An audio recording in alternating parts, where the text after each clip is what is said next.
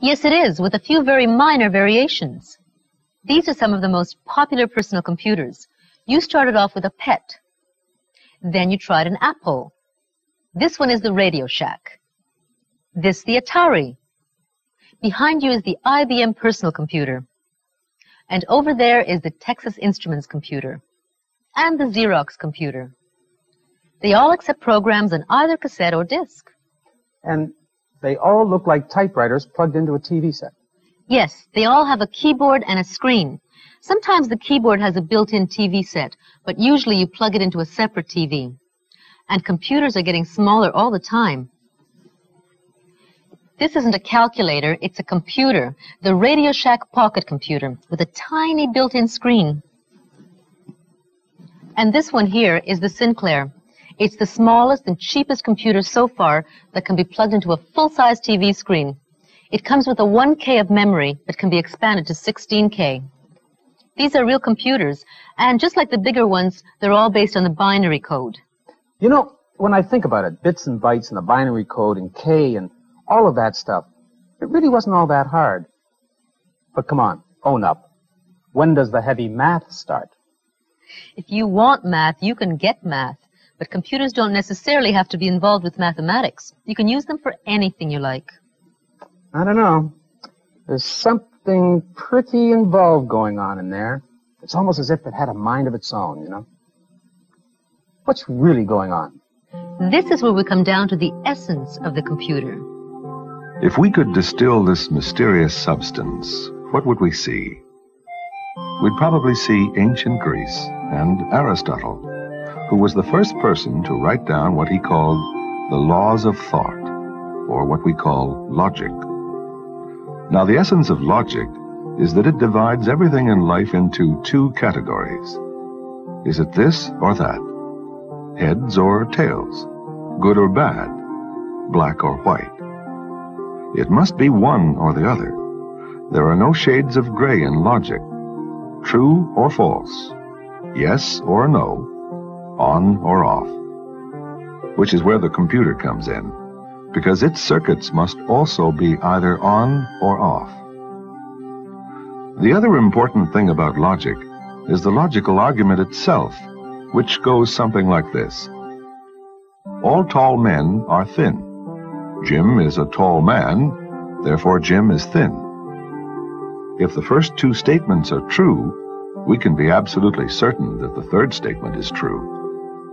On the other hand, if there are some tall men who are not thin, then we can't be sure that the third statement is true. And in black and white logic, if we can't be sure that it's true, then it must be false.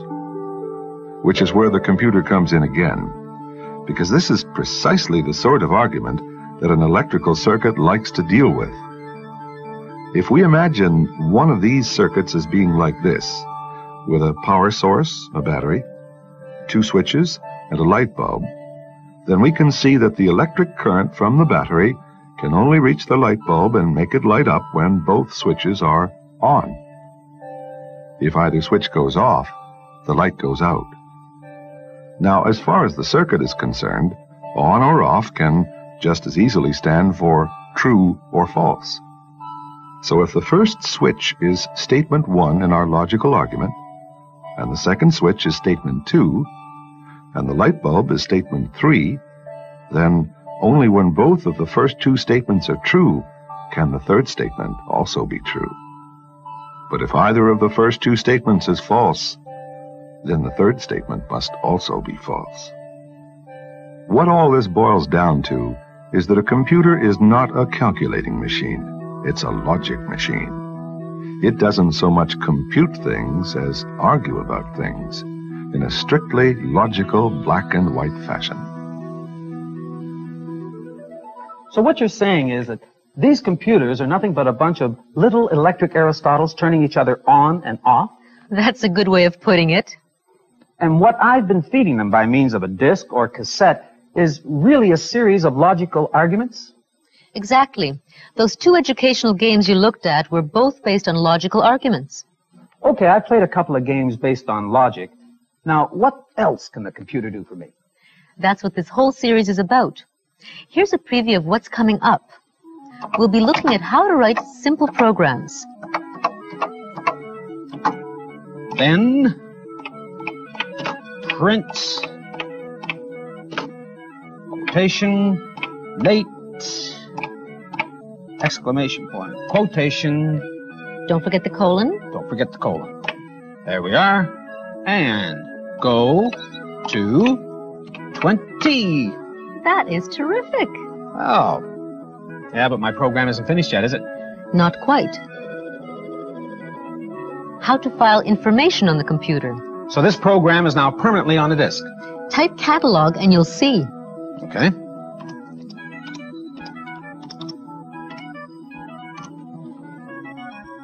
Ah, hey, that's terrific. You know, I can save all sorts of things on a disk. How to get computers to communicate with each other. Now your computer will be able to hear messages and speak into the telephone itself. And this is all coming from Willowdale, Ontario? How computer languages work. In the early days of computing, there was a language barrier between computers and humans because you had to use machine language if you wanted to talk to the computer, either in binary code or its exact English equivalent. This was very slow and laborious. We'll also investigate computer graphics.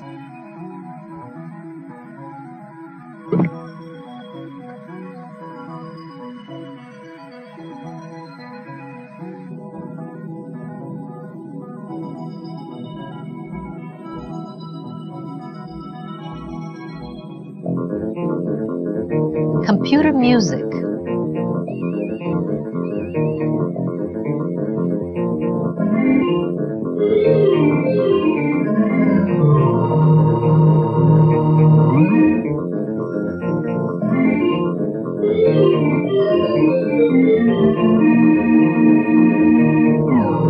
Word processing. If I'm doing one thing such as text editing and I realize, oh, I really can't finish this document because I forgot some information, I simply want to move to a different window on the screen, search for what I want, copy it, and paste it into the original document that I was working in. And video discs. And videotex systems. In the program that comes immediately after this one, we'll look at some everyday applications of the computer. How it can help you work out your finances. Why? Enter. Oh. Now press the space bar for each succeeding year.